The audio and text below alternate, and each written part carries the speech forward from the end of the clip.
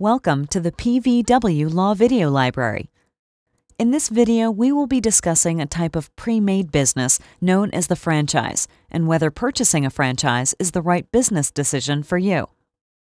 When you buy a franchise, you buy a right or license from a company to market its products or services in a specific territory in exchange for royalties and giving the franchisor significant control over your business. Burger Kings are franchises. Jimmy John's are franchises.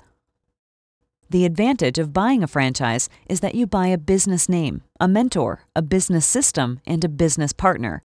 The franchisor provides you with a pre-built business. A good franchise in a good location can be one of the most successful businesses available to a new business owner. When you buy a franchise, you will enter into a franchise agreement. The franchise agreement will control your relationship with the franchisor. The law provides certain special protections to those buying franchises that apply regardless of the franchise agreement. Franchises are not forever. The franchise agreement will state how long you will own the franchise. You need to make sure you understand your rights to renew and factor in the length of ownership when determining the potential return on your investment. When considering the purchase of a franchise, it is important to know the true cost of the franchise. Cost will include an upfront franchise fee. This is an amount that you pay at commencement for the right to open the franchise business. You will likely pay the franchisor a royalty on your sales. In addition, costs may include paying a share of franchisor marketing expenses and required training costs. You also may be required to refresh your business at certain times, which could be a significant cost. You may have to purchase your advertising, raw materials, construction, inventory, or finished products and services from the franchisor or a vendor selected by the franchisor. Franchisors make these requirements to ensure brand consistency, but sometimes the costs may be higher than what you would ordinarily incur. Another consideration in buying a franchise is the degree of control which you will have over your business.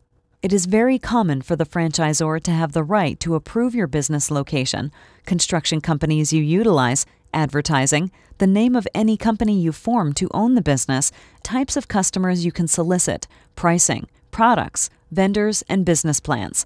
And the franchisor will often provide required training. The franchisor will almost always control the look and feel of your business and require consistent branding.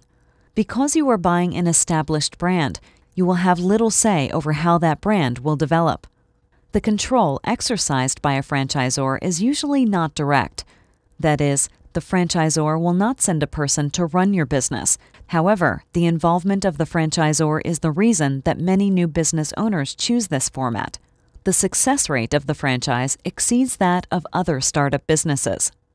While you may not want to think about the day that you are no longer operating your business, you should consider an exit strategy at the time you buy a franchise.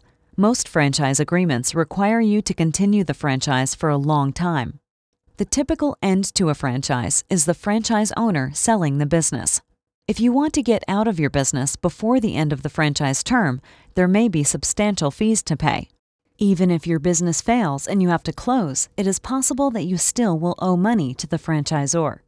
Once you end your franchise relationship, you ordinarily are prohibited from starting another business that would compete with the franchise. This means that you typically cannot stop running a franchise hamburger restaurant and then immediately start a new hamburger restaurant. This prohibition could be 2 or more years. For more information on franchising, please refer to our tax and business law blog or other client resources at pvwlaw.com. If you would like to initiate a consultation regarding the purchase of a franchise, you may email us from the Contact Us tab of our website. A tax and business law attorney from Parsonage Vandenack Williams, LLC will respond to your request.